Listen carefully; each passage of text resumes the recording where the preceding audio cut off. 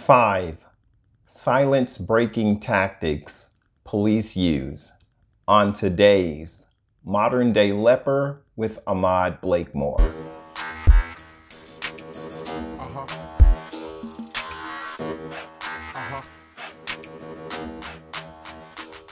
Hello, and how are you? And welcome back to another edition of Modern Day Leper with Ahmad Blakemore. 5 silence-breaking tactics that police use. So you've been charged with a crime. They've arrested you. They take you downtown, and now you're sitting in the interrogation room. What next? They read you your rights. They tell you you have the right to remain silent. Anything you say can and will be used against you in a court of law. They say you have the right to an attorney, and if you can't afford one, one will be appointed to you without charge. And then what happens? After that, these are the tactics that police use. Okay? Number 1, you have to understand that this entire situation is psychology and emotion. And you have to understand this going in, that this is a psychological mind war that they're going to wage against you. Psychology and emotion. So what is psychology? Psychology is the scientific study of the mind and behavior based on thought. So this is what they're going to use against you initially. They call you in, and the first thing they use against you is isolation. Isolation is number 1. They call you in, they put you in the room, and you're waiting. And you're waiting. And you're waiting. And you're waiting. And you're wondering why you're waiting. Because this is a psychological battle. They're watching you through the glass. And while they're watching you, they're developing a psychological profile on you. They're looking at you to see the second part of the psychological emotional battle is the emotion part of it. Emotion, a natural instinctive state of mind. A natural instinctive state of mind deriving from one's circumstances, mood, or relationship with other people. There is an instinctive mindset when we interact with someone, whether we've been nice to them or mean to them or have wronged them some kind of way. We have an instinctive mood based on how we interact with other people. And they're using this emotion through psychology, working them together to see if they can develop a mindset based on your behavior, based on what they're going to start telling you. Isolation. The first thing they use against you is isolation. Isolation, the state of feeling alone without friends or help. And that's what they want you to feel. They want you to feel helpless while they sit and watch you and determine your innocence or guilt based on how you're reacting. They will come into the room and then they will start number 2, building rapport. It's very important for the police officer to build rapport with the person that they're interrogating, to make him feel comfortable so that they can get him to start talking. But what is the key here? To remain silent. They are trying to get you to start talking. They tell you you have the right to remain silent, and then they do everything to break that silence. Number two, building rapport. To build rapport means to develop mutual trust, friendship, and affinity with someone. So they may say, "Hey man, how you doing? Sorry about the wait. Hey, are those the new Jordans you're wearing?" Yeah, I guess, yeah, those are the new ones. They'll ask you all kinds of questions. "Hey man, is that a Charger you pulled up in?" "Yes, it's the new one." "Hey, you think the Lakers are going to win that game?" "Yeah, I guess they're doing pretty good. What do you think about their defense?" So they're asking you all kinds of questions, small talk. They will ask about your clothes. They will ask about where you work at. "You like your job?" "Yeah, what do you do over there?"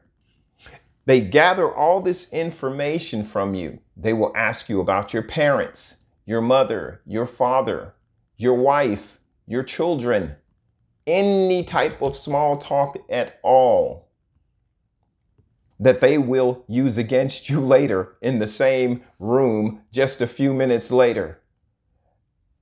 They want to know who you're close to. They want to know who you're close to so that they can start pressing those emotional buttons while they watch your psychological response. They're going to build rapport with you. They want to be your friend. Small talk. It's a trap. Anything they can do to start you talking with the hope that you will continue to talk. The key here is to remain silent. These are silent breaking tactics. The only thing in this situation you should be asking for is a lawyer and nothing else. When they finish with the small talk, they go into number three. Number three is what I call fear. False evidence appearing real. But in this case, it's really false evidence. You will see them go into an acting routine. They will start having conversations about people who don't exist, witnesses who aren't there, phone calls with no one on the other end. They'll bring files in. They'll bring videotapes and DVDs and CD-ROMs, and they'll start a conversation that sounds like this. "Hey man," talking to the other police officer, "are these the statements?" "Yeah, these are the statements, man. This is what the other four guys said." And they're looking at you while they glance through stuff that has nothing to do with you. "Wow, so what did she say? Is that all she said? Oh, what did she wrote a statement? Really? And you got the videotape too? Wow." So now they're looking at you, making you believe that they have some evidence against you. All the files they have on you are empty. It's just a game. Videotapes. Soon as you see the videotape, you think they got some video evidence. There's nothing on the tapes. These are games. There's nothing on the video disc, nothing in the files. They haven't talked to anyone. They haven't made any phone calls. And all the information they're going to get is going to come from you. You have the right to remain silent, and you should use it. Talking about 5 tactics the police use to break your silence. The number one thing they don't want you to do is to be quiet and ask for a lawyer.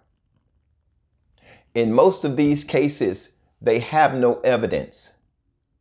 They're always investigating, but they get evidence from other people. They don't know anything unless you tell them. And when you start giving them evidence, they start piecing things together. And if you're an innocent person, you're going to be in trouble because these are professional interrogators, and you should never try to match wits with professionals. 5 tactics that the police use to break your silence. We are moving now to number 4. And number 4 is the most important because number 4 is where most of the confessions come from. It's called helpful friends. This is the confession stage. And they're asking you, hey man, talk to me. Tell me what happened. Look, we got statements. And if you've committed a crime and other people are involved in it other than you, they're going to tell you what your buddy said. Hey man, this guy's giving you up. Hey man, the first guy make a deal is going to win. That he said that it was on you. He said you're the one that started all this stuff. If it has to do with a female, they're really going to go in on you. Hey man, she said you grabbed her. She said that you were trying to touch her the whole time. She was trying to get away from you. Listen, just help me out, man. I'm trying to help you. Give me something. So were y'all dancing at the club and got into it, or what happened, man? I mean, talk to me. Tell me what happened. Give me something. Let me help you. The whole time, they're not going to help you. Come on, tell me what happened. Tell me what happened. Listen, man, this is important right now. I'm trying to help you. Once you leave this room, there's nothing I can do. I'm trying to help you now. You need to help yourself now. Don't fall for it. They're asking you to start giving them evidence. And you should be saying lawyer. You shouldn't be saying anything else. Because as soon as you know something, you put yourself on the scene. But what do most people do? Hey man, it really wasn't me. I don't know how he's saying that was me. I was standing out there, but I didn't do it. I saw them. They the ones did it. But now you put yourself on the scene. You've made yourself a witness. Man, he gave the gun to me. I was just holding the gun. I didn't use the gun. But now you just put the gun in your hand and made yourself an accessory. Did you dance with the girl? Were you close to her? Yeah, I mean, we were dancing and stuff. Okay, so now you have hand-to-hand combat or contact. You have personal space with this individual. You have physical contact with this individual, and now you're putting yourself in the scene, on the scene, and in personal contact with the accuser. Do you see how this works? And when you refuse, they go back to what you just told them. Hey man, what do you think your mom would think about this, man? You think she'd want you to be down here not talking to us? We're trying to help you. You want to call your mom? You want to call your dad? You want to call one of your kids, man? I mean, you really need to talk to us. Here's what we're going to do, man. Hey, man, get him a phone. Somebody get him a phone, man. Let him make a phone call. Call your mama, man. Call your mom. I know you're upset. Call your mom. And now you're calling your mom saying, I'm down here at the police station. They're accusing me. And mom's going, what? I don't know what to do. And now you start talking because you're emotional, which is what they want you. They're watching you for weakness, and you're falling for it. Hey man, we know you didn't mean to hurt nobody. This is where they really want you to make the confession. We know you didn't really mean to hurt anybody. Listen, you didn't mean for nobody to get hurt. Come on, man, we know that. Hey, it was just a mistake. Listen, people make mistakes all the time, and then they'll start telling you a story about a mistake they made. Hey man, just yesterday, I could have gotten in trouble just like you. I could be sitting in that seat. Lying, because they can never sit in that seat you're sitting in. And that's the whole thing with this. Police are allowed to lie, and they do. They're constantly talking about evidence they don't have, people they haven't talked to, people they don't know. Hey man, who's the guy that was with you? No, not him. The big dude. Hoping you just give them information. No, who was the girl you was talking to? I don't know who you're talking about. You don't know the girl, man? The girl that was standing next to you. And then you start rambling off names. Giving them evidence they don't have. All of this is because they're trying to help you. They want to be your friends. They want to help you. And, you just made a mistake. It was an accident. It could have happened to anybody. You didn't mean for anybody to get hurt. Man, the gun just went off by itself. I mean, we know it was an accident. Man, just tell us what happened. Okay, so you had the gun, and then what happened? Okay, so you didn't mean for nobody to get hurt. Okay, so you and the girl was together, and you really wasn't trying to do nothing to her, but one thing led to another, and you could have just took the whole thing wrong, and you could have just misconstrued what you thought she meant, right? I mean, it was just a mistake, right? No, it's an admission. And here's the last clincher they're going to run with. Contained in number 4, the reason I call it the confession stage, because they're going to say, hey man, just write that down. Just write that down. And they're going to give you a pen and paper. And they're going to say, hey, just write that down. I mean, just write down what you just told me. Just write that down. Just write it down. Just write that down. Write that down means confession. Never write or sign your name to any statement without a lawyer. Remember, you have the right to remain silent. Use it. It's going to save your life. These people are going to do everything they can to get you to talk. Your job is not to talk. Your job is not to give them information.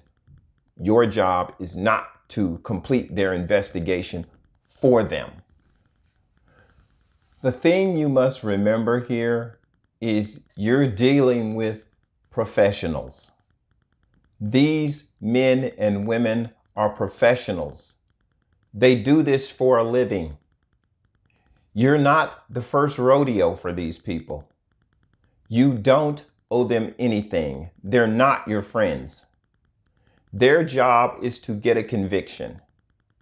Their job is to get you to start talking.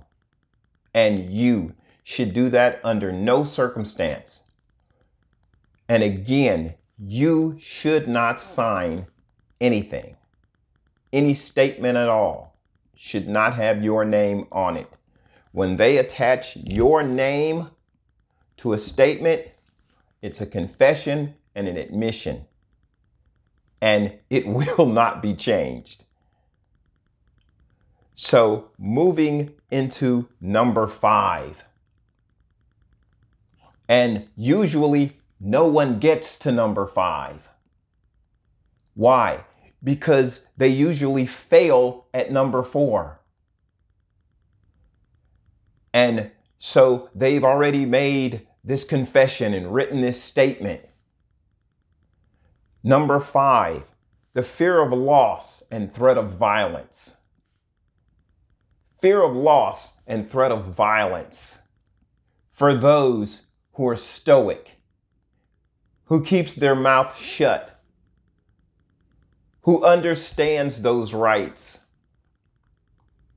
You have the right to remain silent. And for those who silently sit and listen and can take the badgering, because that's what's about to happen in number 5. Threats of prison. Hey man, you know what they do to guys like you in prison? You don't know what they do to people like you? Man, you ain't got a shot. You ain't got a chance. On this, there's accusations. Man, you probably did do it. I'm trying to help you. You sitting here want to hide behind your lawyer. Man, you know how that looked to the court? And you sitting up trying to hide? You look guilty as hell right now. You know how guilty you look right now? Trying to hide behind a lawyer? You need to be talking to me, man. Okay, what you think gonna happen to your girl the first night you get arrested? The first night you get carted off to prison? Man, your homeboy gonna have that. I saw your girl, she cute. Let me tell you what's gonna happen. Soon as you get carted off, she's gone. Guys, listen to that, they get all nervous. What you think gonna happen when you get to prison? You know how many little dudes like you get raped in prison? Man, they're gonna give you 25 years for this. I'm trying to talk to you now. I'm trying to save your life now. This is the only opportunity you're gonna get. Like a trial don't exist. This the only opportunity you're gonna get. You need to talk to me. I'm the guy that can make the difference for you. Like a judge don't exist. Like lawyers don't exist. Like juries don't exist. He's the only guy. But that's what they're gonna tell you. No, man, I'm gonna wait on my lawyer. Good luck with that, man. Good luck with that. Your girl is gone. Your car is gone. Your money is gone. Your kids gonna be calling somebody else daddy while somebody else is getting your girl. All of that. I done spent all this time talking to you, man. You make me want to go upside your head myself. Now there's the threat of violence because you won't talk. Because you won't do their job for them. Man, let's quit talking to this dude. Come on, man. Let's let this dude go on and go to jail. Man, if you want to get locked up, that's on you. Today is the first day of the last days of your life, man. Your 20s start today, you stupid idiot. I hope they give you 20, man. I hope they throw the book at you. You so stupid. And they're badgering you, trying to get you to give away your rights. You have the right to remain silent. Use it. You have the right to an attorney. And if your attorney is not present, you should not be talking. And if your attorney is present, you should do no talking at all. Understand what the game is.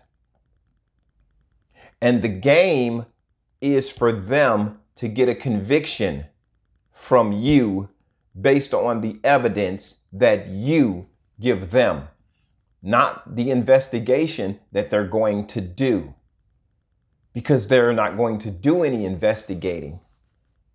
In these type of situations, 85% of the suspects put themselves in prison by giving away their right to remain silent through fear of loss, through threats of violence, without a lawyer present, they put themselves in prison. Long prison terms are given every day to innocent people because they did not remain silent. I'm Ahmad Blakemore. I appreciate you listening. I am the modern day leper, and I will see you on the next one. Have a great one. Bye-bye.